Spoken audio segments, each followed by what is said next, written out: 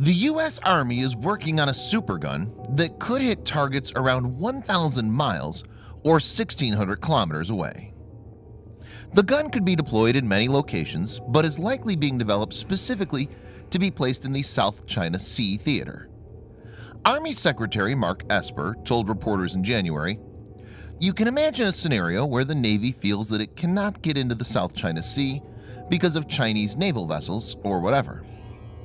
Esper stated during a media roundtable, "We can, from a fixed location, on an island or some other place, engage enemy targets, naval targets, at great distances, and maintain our standoff and yet open the door, if you will, for naval assets or marine assets." In this video, Defense Updates reports on U.S. Army's development of supergun. Let's get started. This video is sponsored by War Thunder. If you are, like us, fascinated by military vehicles and technology, I recommend you give War Thunder a try. It's a military vehicle combat game which you can download and play for free on PC, PlayStation 4, and Xbox One with cross-platform support.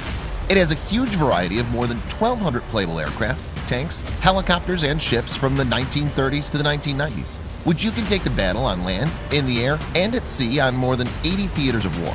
War Thunder's been kind enough to offer all Defense Updates viewers a special bonus, which will grant you a free premium tank or aircraft and 3 days of premium account time for registering using our link in the description below. So take the plunge and join more than 20 million players from around the world.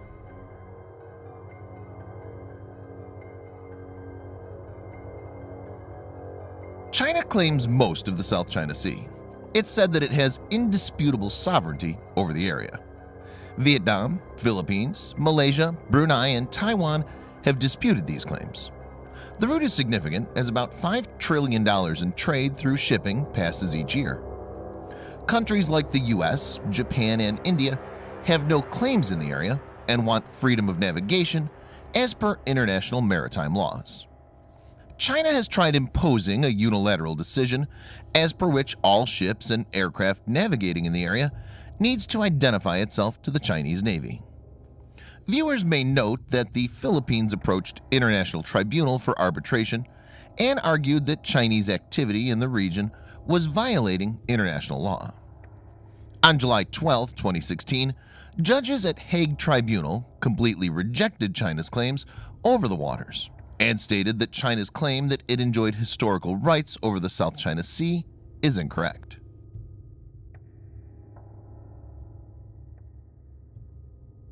In the last few years, China's been adding lots of military features in islands. This includes the deployment of long-distance radars in multiple places in the artificial islands, added multiple aircraft hangars and landing strips, as well as has launched satellites Gaofen 3 to monitor the region. Not only this, China has deployed significant offensive power in the several islands in the region. This includes YJ-12 and HQ-9 missiles. YJ-12 is a sophisticated anti-ship missile that has a speed of around Mach 2 if launched from low altitude and up to Mach 3.2 if launched from high altitude. It has a maximum range of 235 miles or 380 kilometers depending on launch altitude and can be fired from far off. In the terminal phase, the missile can travel at a very low altitude of 15 meters, which makes it hard for the sensors to detect. The speed, range, and ability to skim close to the sea surface make it one of the most deadly anti-ship missiles in the world. A saturation attack by YJ-12s will be hard to defend against, even by sophisticated defenses of the U.S. military. The HQ-9 is China's new generation, medium to long-range, active radar homing surface-to-air missile. HQ-9 has dedicated fire control radar and has a range of 185 miles or 300 kilometers. The missile is equipped with a 395 pounds or 100 kilogram warhead, has a potential speed of Mach 4.2, and has a maximum range of 125 miles or 200 kilometers. The system could target aircraft, drones, and cruise missiles, potentially making it dangerous for the U.S. Air Force to enter the airspace protected by it.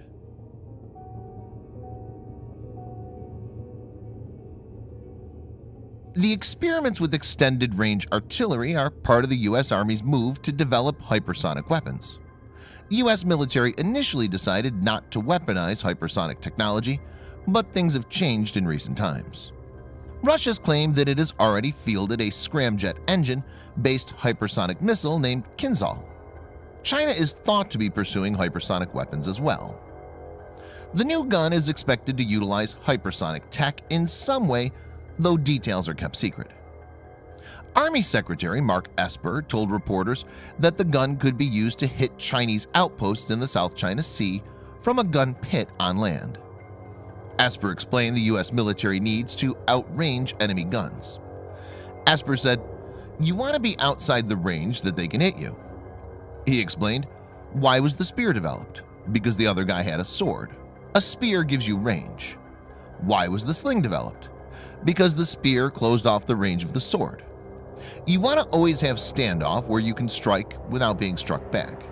That's what extended range cannon artillery gives us. Case in point, vis-a-vis the Russians."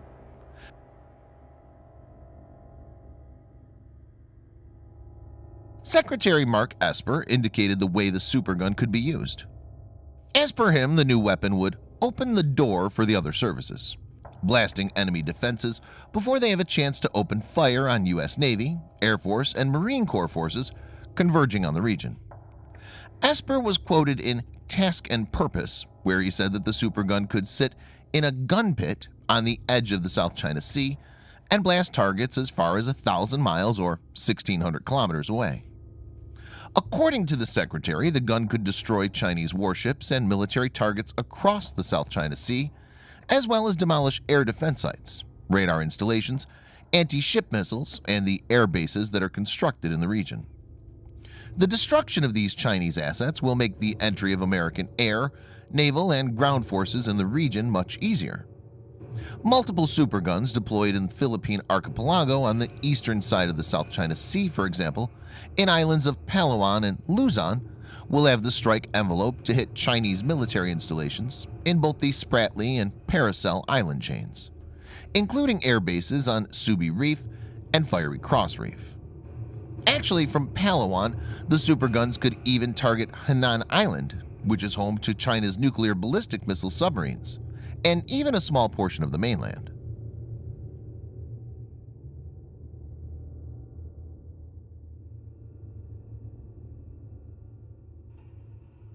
It's important to note that one of the best places to station the supergun will be the Philippine archipelago, which will obviously need some sort of understanding with the Philippines. And recent development indicates that the Philippines could play ball. Just 2 days ago, the Philippines has fired off a diplomatic protest against China. This came after the country's national security advisor, Hermogenes Esperon Jr., revealed that 113 Chinese fishing vessels were spotted swarming Pagasa Island between July 24th and 25th. Pagasa, also known as Thitu, is the second largest natural landmass in the Spratly Archipelago in the South China Sea. It's been a bone of contention between China and the Philippines.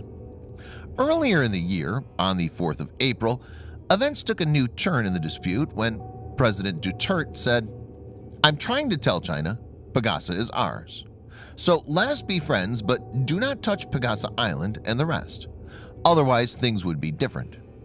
He insisted that this was not a warning, this was just a word of advice to my friends, because China is our friend. Mr. Duterte went on, "I will not plead or beg, I'm just telling you, lay off Pagasa, because I have soldiers there. If you touch it, that's another story. Then I will tell my soldiers prepare for suicide missions." It remains to be seen how things pan out. Thanks for watching. Subscribe for more videos like this. Hit the like button if you find the video interesting, and kindly provide your feedback in the comment section. This will help us improve.